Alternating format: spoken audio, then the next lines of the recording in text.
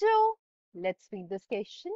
The question says, ideas of national unity in the early 19th century Europe were closely allied to the ideology of liberalism.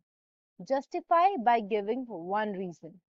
तो question हमसे पूछ रहा है कि national unity के जो आइडियाज थे अर्ली 19th सेंचुरी यूरोप के, वो काफी ज्यादा क्लोजली अलाइड थे लिबरलिज्म की जो आइडियोलॉजी होती है उससे। इसको जस्टिफाई करना है सिर्फ एक रीजन देके। Now coming to the key concept of the question, we are going to talk about liberalism. Liberalism होता क्या है? ये वो आइडियोलॉजी है जो बिलीव करती है इन individual freedom, consent, and equality. So, liberalism refers to the ideology to establish individual freedom, consent, and equality. अब जो आइडियाज थे नेशनल यूनिटी के अर्ली 19th सेंचुरी में यूरोप में, वो बहुत ही ज्यादा क्लोजली अलाइड थे जो लिबरलिज्म की आइडियोलॉजी है उससे।